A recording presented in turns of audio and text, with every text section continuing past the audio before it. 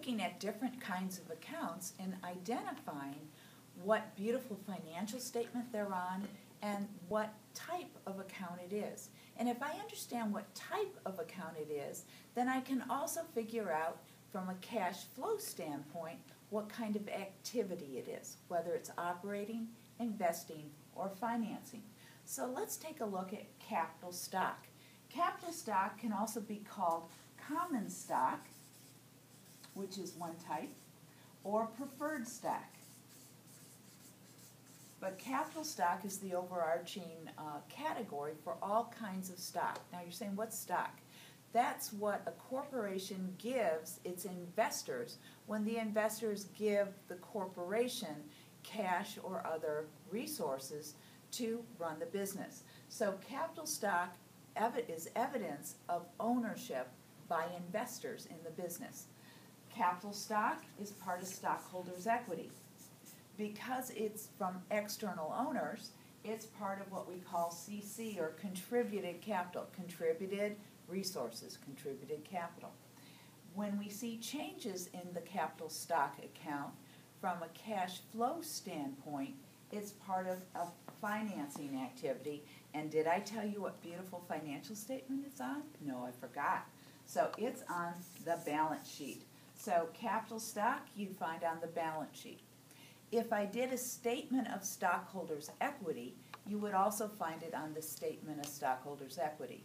So it can be definitely on the balance sheet, and maybe, if the company does a statement of stockholders' equity, on it. Paid-in capital is kind of a sister account to capital stock. Paid-in capital is when investors pay more than what is printed on that stock certificate. So they paid in additional capital above and beyond what's printed on the certificate, or the value of the certificate. So in an IPO, an initial public offering, when stock is sold to the public, the capital stock, or the preferred or common stock, may have a value of a penny, but the market forces have determined that they sell the stock for, say, $100.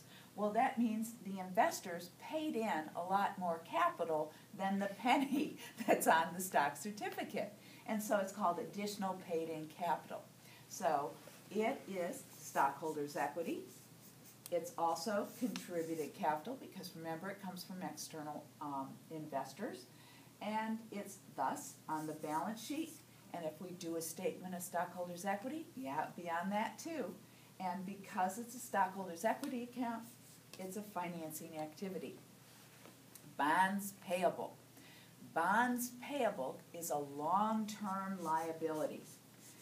If you know anything about bonds, like savings bonds or corporate bonds, they're of a certain amount. They pay interest, generally on a quarterly, semi-annual, or annual basis.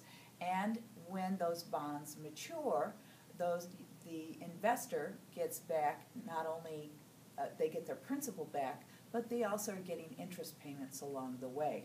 So bonds payable is a liability, a promise to repay in the future their bondholders.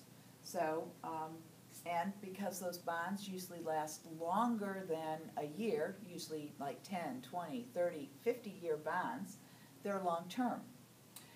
Because they're a long-term liability, they would be on the balance sheet, and because they're a long-term liability, they're in the financing section of the cash flow statement. Let's take a look briefly at land. Land is a property, plant, and equipment. And it's property, plant, and equipment because it's being used productively in the business to generate revenues, and so PP&E. Because that's an asset account, the assets show up on the balance sheet, and because it's a non-current asset, it is an investing activity on the statement of cash flows.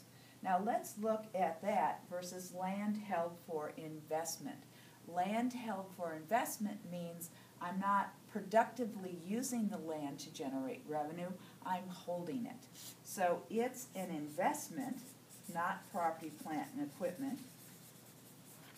it's on the balance sheet, and it's still an investing activity. So let's stop here, and I'll talk about building and accumulated depreciation on the next one.